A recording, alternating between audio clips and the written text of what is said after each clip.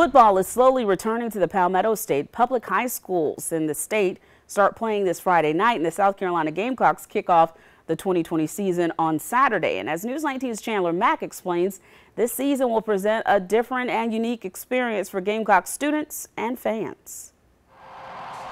The countdown is on for the start of the football season for the South Carolina Gamecocks. The team plays their first game of the season this Saturday night as they take on Tennessee, but this year's game day experience will be a bit different for the fans. For starters, only 20,000 fans will be allowed into Williams-Brice Stadium for home games this season. In addition, fans who go to the games will be required to wear a mask and socially distance while in the stands. Also, Gamecock Park and the fairgrounds will only be available for those who have bought tickets to the game. Tailgating and the use of grills and buffet-style spreads are discouraged. Gamecocks coach Will Muschamp also announced Tuesday that the team's traditional Gamecock Walk has been canceled for Saturday's game. And even though the usual pregame festivities will look different, the fifth-year head football coach is still excited about the start of the football season.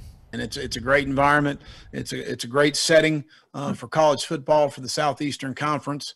So I get excited whether or not our fans are there or not. I get real excited when our fans are there. As for the famed USC students section, the section will still be open, but USC students that qualify for a ticket will only be allowed to attend one home game this season. Shuttle services will be limited to students with a valid Carolina card, and no public non-university shuttles will operate this season. We were concerned whether this was going to happen or not, and I applaud Commissioner Sankey and the leadership of our league, the leadership of our university, President Caslin, Coach Tanner, to push this forward, to number one, know that it's the safest thing for the student athletes, but it's getting back to some normalcy in our life, and I'm just glad we're playing college football.